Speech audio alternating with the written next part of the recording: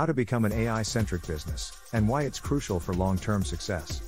After a few years of relative technological stability, generative AI has taken the world by storm, so much so that McKinsey estimates that any business that's not connected to AI will become obsolete in the next 3 years. Both examples aren't so much about the lack of product updates as much as the failure of the leadership team to drive a deeper business transformation on time. The good news is that there's still time to course correct. Related, why you should incorporate AI into your business, and how to do it the right way.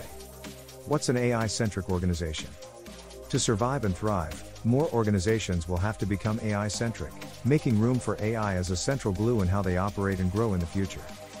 Building an AI-centric organization.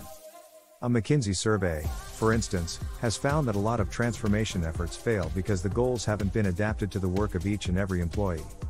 The AI way or the highway. If you don't have a clear strategy on how AI can elevate your business, then that should be at the top of your priority list.